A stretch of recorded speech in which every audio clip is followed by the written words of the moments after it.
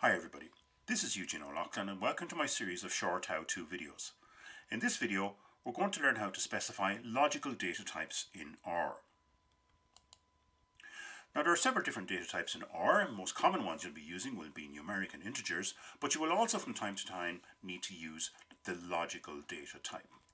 So to find out how we use this, let's first of all set up two simple numeric vectors. So I'm going to create a numeric vector called x and assign it a value of 1, and another numerical vector called y and assign it a value of 2. So let me run both of those lines. And we can see in our global environment that x and y have values of 1 and 2 respectively, and these are numeric values.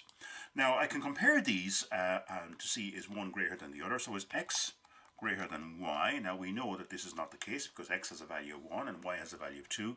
But when we run this line of code, we can see in our console that the statement x greater than y returns a value of false. And that's a logical true or false or logical names. So we want to be able to store these as variables.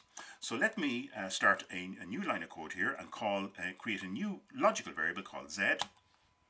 And I'm going to assign this the result of x greater than y. So this part here, x greater than y, is the same as what we've done in line 7, but I want to store the results, false, in a variable called z. So let's see, does that work? So click on run. And we don't get any output in the console, but notice over in the global environment that z has a value of false. So it can only have a value of true or false, and it's not numeric, so this tells us that it is a logical variable. We can also, let me print out this result here and print the result of z. And we can see that we also get a value of false printed out. We can use the class and its logical functions to double check on these. So let's take a look at what the class of the z variable is. Run this, and it tells us that it is a logical variable. And we can ask the question, is.logical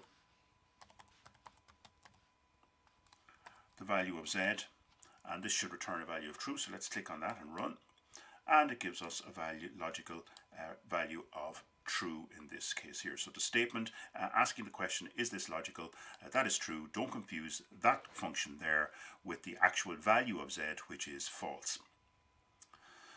So that's how you specify a logical data type in R. I hope you found this video useful. Thank you for your attention.